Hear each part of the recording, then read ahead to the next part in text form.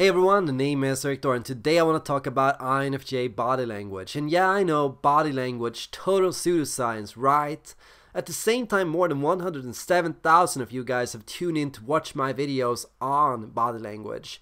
So maybe not, maybe you guys are actually interested in this stuff. Maybe you guys think there are some patterns.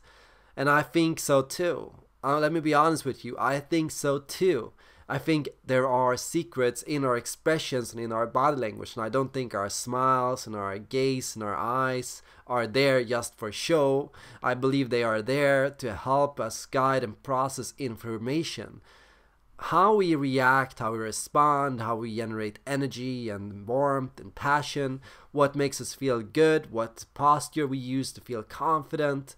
Those things say a lot about our personality and our personality type in particular. INFJs have a set of unique signals and a home state you want to look for. A home state they will radiate the most when they are in flow. Now, when I type people, I use body language as a means to predict your personality type. Body language, as well as how you test and how you assess yourself on a personality test, and also beyond that, how you yourself explain yourself as to feeling or thinking or processing information. I use all these three means to confirm your personality type, and it's only when these three things go together that we can talk truly about having a match, a confirmed personality for you as a person, an individual.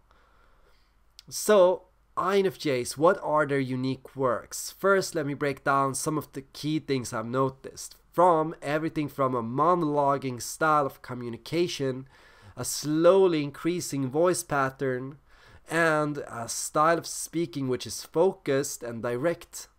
INFJs have warm and swaying gestures. They have fluid wrist movements. They have fluid thinking or processing styles. They have an inside outwards energy. They have a directing, judging energy. Yes, they emanate focus, they emanate calm and stability, and they emanate warmth and openness. These are all things to look for when trying to type an INFJ. If they don't have these things, they're probably not INFJ. So, an INFJ in flow has a set of 4 cognitive functions you can spot in a flow state. First, introverted intuition. Second, introverted feeling. Third, intuitive judging. Fourth, feeling judging. So these things all have to be present if you're an INFJ. But let's first start with introverted judging. Yeah, introverted judging is when you hold your head up high, generating energy, generating thought, generating perspective, and then direct this energy outwards to other people through communication or through projects or through action. INFJs are directive types. That means they are focused, they channel their energy towards one particular direction, rather than adaptably picking up energies from all around them and surfing with their environment. They stay and retain focus. Yes, in a home state, when generating energy and stability and confidence, they are expressing themselves to other people.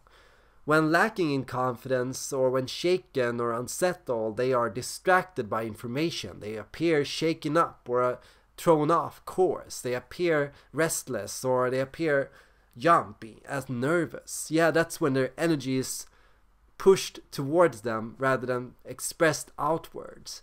INFJs, when listening, when taking in information, and when adaptably adjusting to different things that are happening around them, appear shaken, restless, and distracted rather than confident or energetic. That means it's not their home state, it's not how they generate energy, and it says a lot about their processing style. They need to first go in and then go out, not first go out and then take in. So the INFJ begins by moving in that energy flow of putting out and then seeing how people react and respond to what is put out, and then processing and then putting out again. That's INFJ native state expression and body language.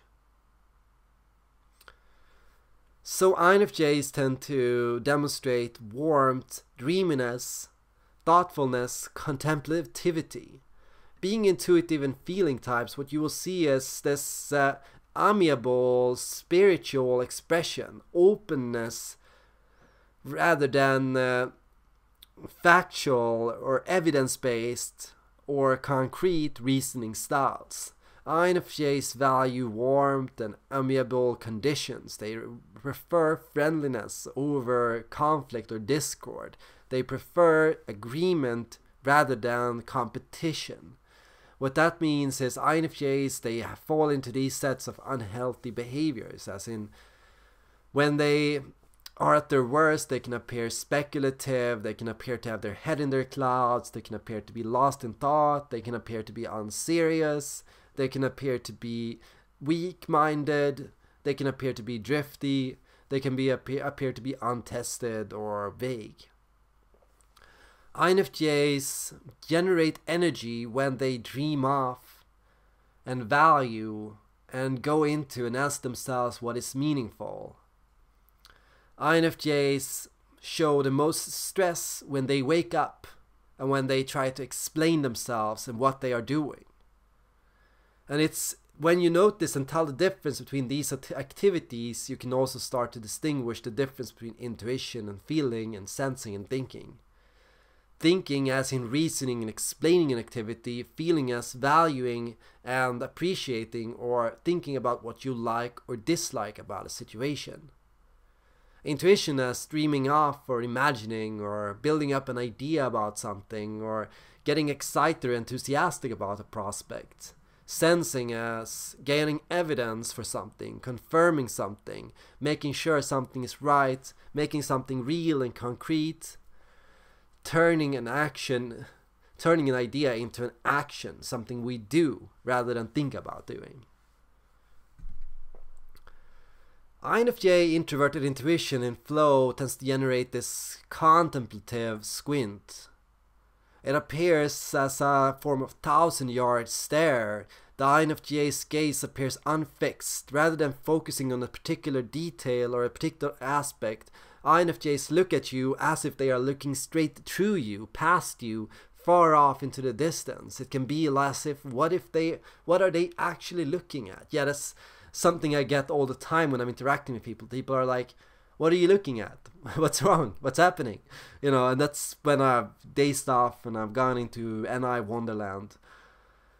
INFJs can appear deep underwater when they are looking at something. They can appear as if they are not here, as if they are inattentive, as if they are lost, as if they are in somewhere else, a twilight zone of sorts. And you can see introverted intuition also in the gestures of, that kind of thoughtful, fluid, wrist-pulling motion.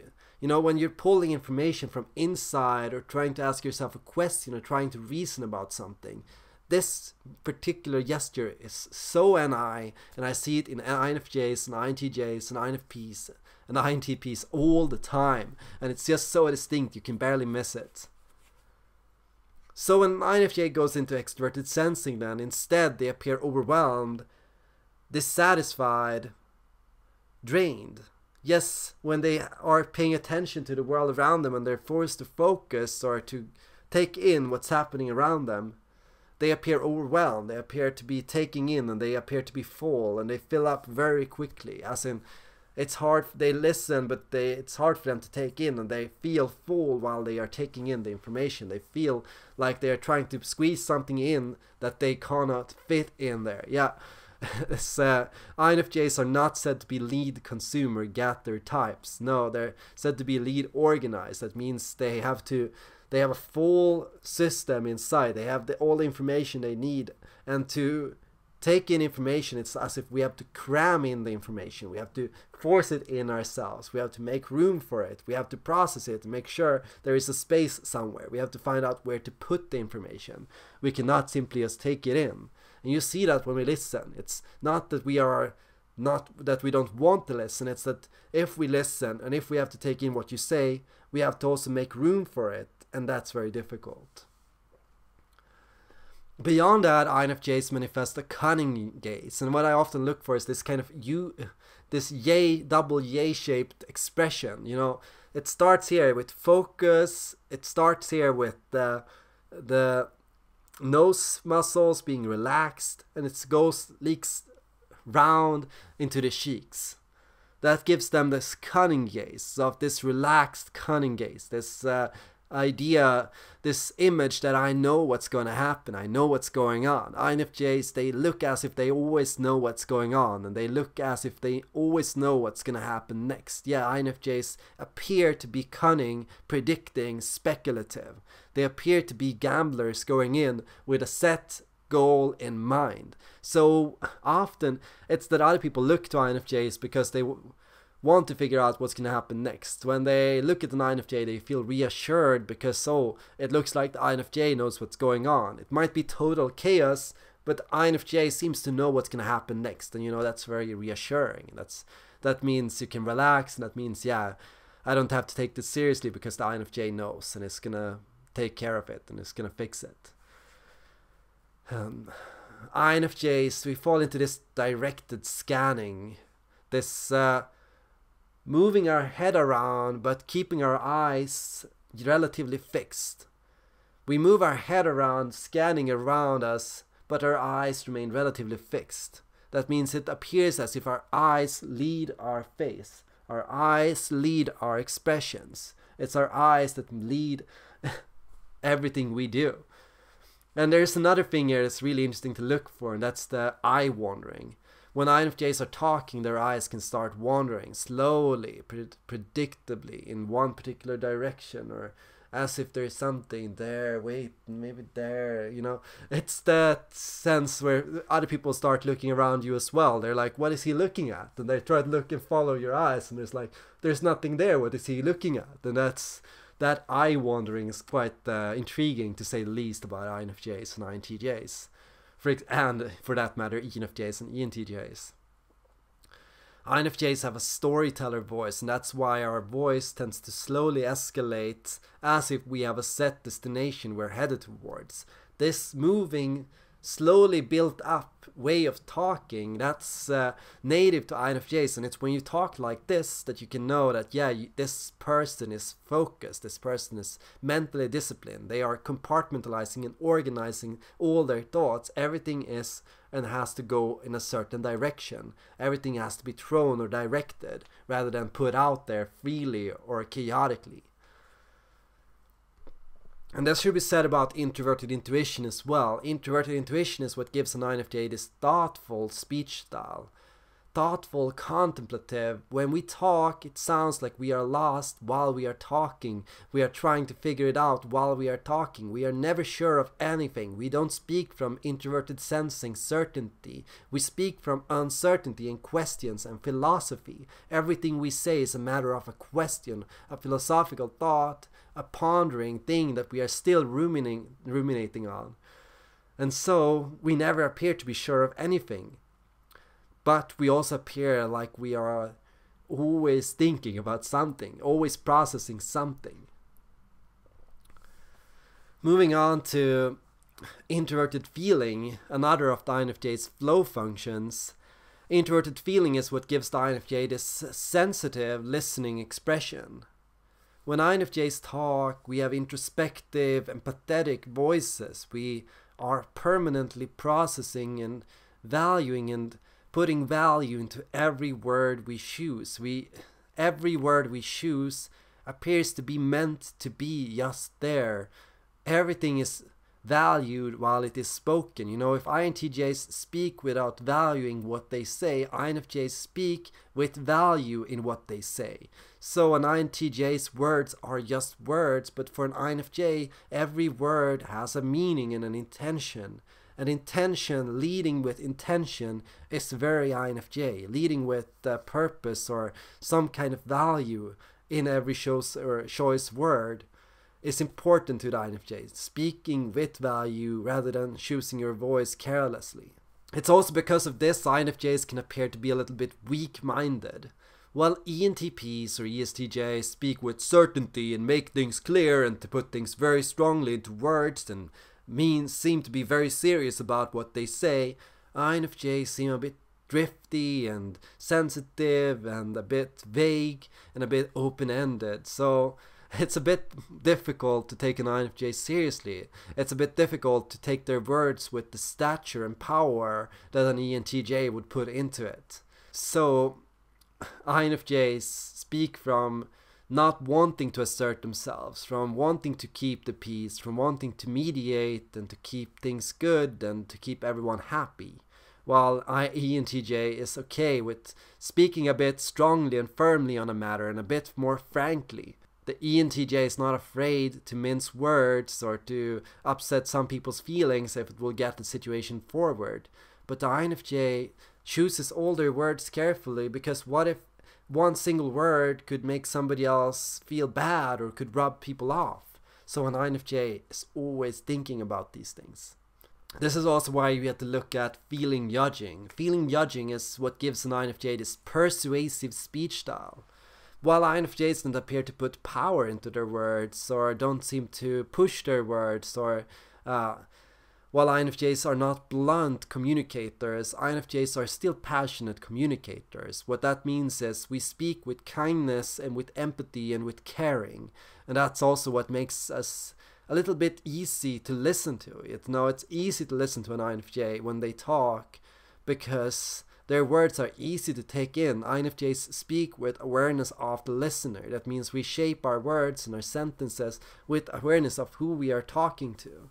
We know what not to say, we know how to say something to make it understood by other people. We choose culturally what expressions to pick and how to act and how to express ourselves to convince another person. So we look at these things and we have these kind of swaying body language gestures, these kinds of synchronized finger movements, these kind of synchronized wrist movements are so FJ, so uniquely FJ, they cannot be missed. INFJs talk while swaying their audience while talking. And that's very INFJ, and very ENFJ, and very ESFJ, and very ISFJ. It's also because of this style that INFJs can appear a bit imprecise, a bit goofy, a bit silly, a bit, like we're just throwing things out there, like we're just using words, like our words have no meaning at all, like it's just some kind of spell. INFJs talk as if they're throwing out a spell, or if they're just saying something because it sounds nice. While of course our words might have a logic or rationale behind it, it's not the first thing anybody will pick up on, so people will assume perhaps it is simply word soup, and perhaps it has no meaning at all. But it does have meaning, and it does have a purpose, and otherwise it would not have been said.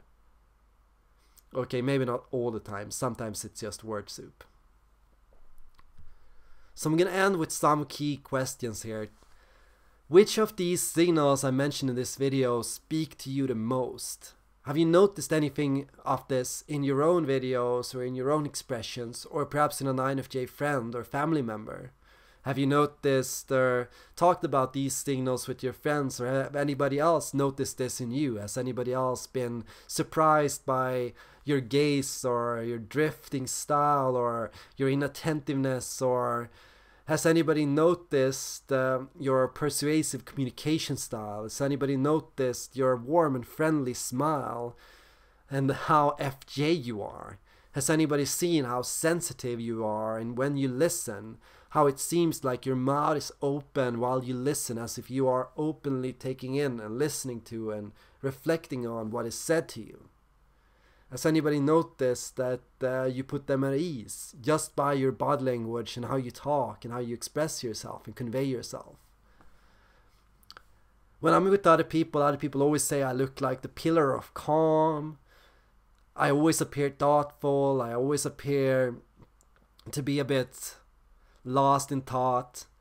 But I also always appear like I know what's going on, and people always come to me because they know they can trust on me. I have that IJ style of leadership, when you appear to be competent and appear to be controlled and appear to be composed, and so other people will give you stuff and will let you hold on to stuff and will throw responsibilities at you.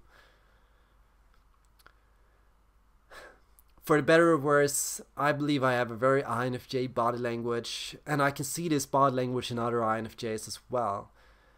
But I don't believe these body language quirks can be shrugged up as, you know, physical characteristics. I don't think there is an INFJ physical characteristic. I don't think INFJs have to look alike. I think INFJs can have very different features, nose sizes, cheekbones, eyes. They can have different colors. They can have different levels of texture in the face. They can have different levels of firmness or softness to their expressions. But the thing that remains relatively consistent is how we talk, how we smile, how we look at another person, how we think, how we reflect, how we process things. Yeah, those things are what make us INFJ. Those things are all a part of that INFJ soup that you've got there. And now this analogy makes me hungry, so I'm gonna end this video right there. Thanks everyone for watching, and if you agree with these signals, make sure to like, share, and subscribe to more content on INFJs and on body language. And let me know, of course, in the comments which type I should do next and what kind of body language you feel is the most distinct in you as an INFJ. Thanks for watching, and see you all in the next video.